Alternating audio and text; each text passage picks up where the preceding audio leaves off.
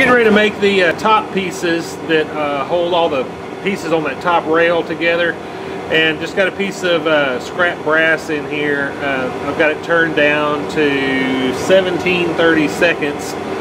That was the biggest nominal size I could get out of it, and I'm going to go ahead and get those pieces turned.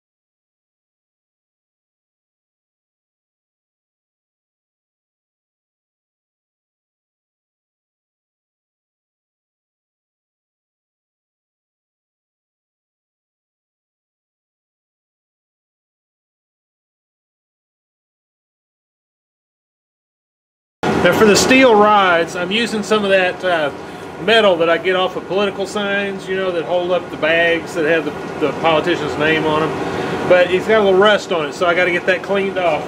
I just used some 220 sandpaper, and then I'm going to use some 320 that'll give it kind of a satin-y finish.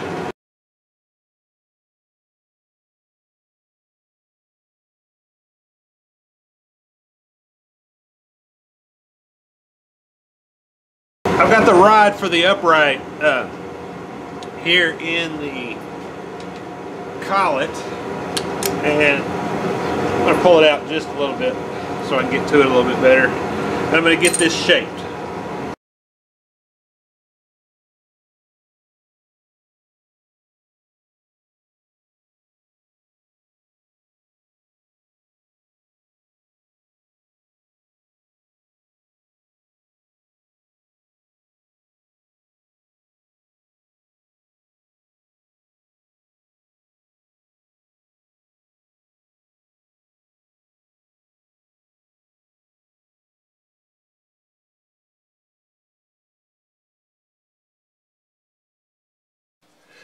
Now I'm starting to get my parts cleaned up. I've got them all made, and I'm starting to get them cleaned up to be soldered.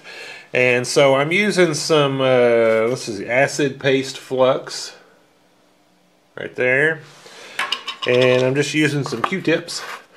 I'm using the stick end to get inside the little holes and this part on the outside.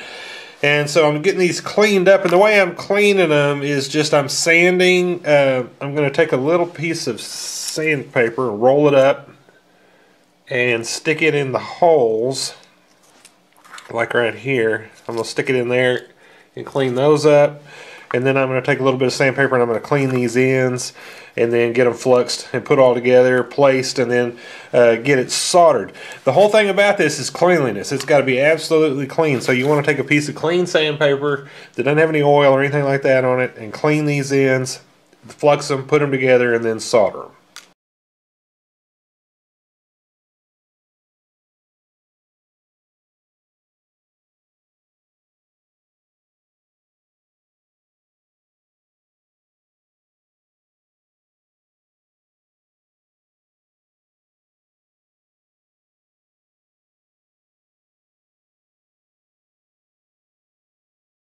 Alright, I've got this all laid out, and I just took some side cutters and I cut some pieces off of some lead solder, and I've laid those at the joints, and I took these nuts so I could kind of stand off from these brass pieces, and I use this to get it lined up.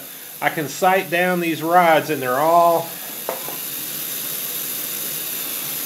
well, they were all lined up. Hang on, I must have bumped it.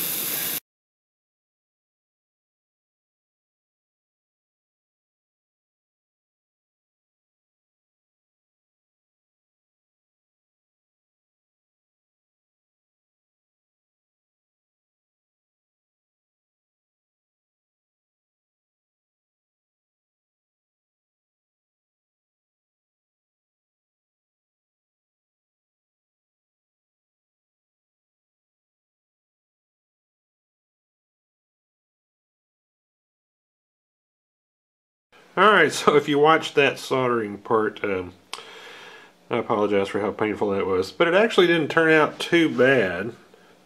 You can see there's not too much extra solder on there. It's all lined up. I should have just spent more time getting it all secured so it couldn't move around. What I didn't expect was that when the flux that was inside these holes heated up, it squirted out my parts. So anyway, we got it done in the long run. Okay, I just need to get this cleaned up. Now I've got a little felt pad here, and it goes up on this little screw to hold it. And then I've got some white buffing compound for brass, and then I'm going to use that to start cleaning these up. It's going to take a little while, so I'll just kind of get started and then I'll turn it off and finish this up.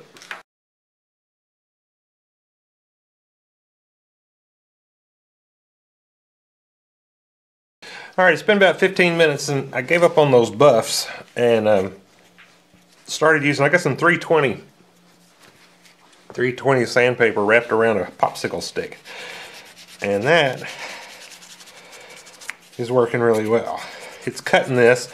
Now it's roughing up the finish on my brass, but I can come back and sand that back up, you know, using some, what I've been doing is using 600 and then 1000 and then 1200 and then buffing it with some red rouge. So I got this thing completely finished, buffed out, solder removed, everything, and realized that I had made it too short. So I had to remake it.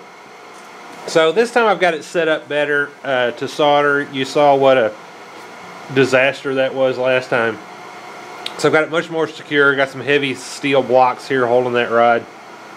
Some nuts holding these brass pieces upright. So I'm going to get this soldered again. I've already got the little bits of solder sitting at each joint.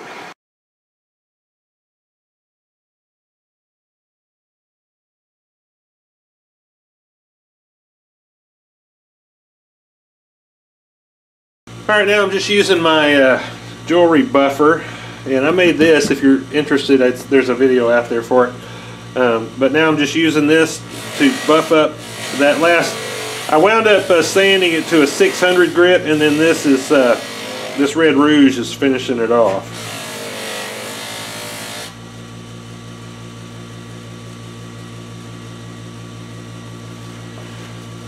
Give me a really high polish on there. Alright, I'm just going to finish this up.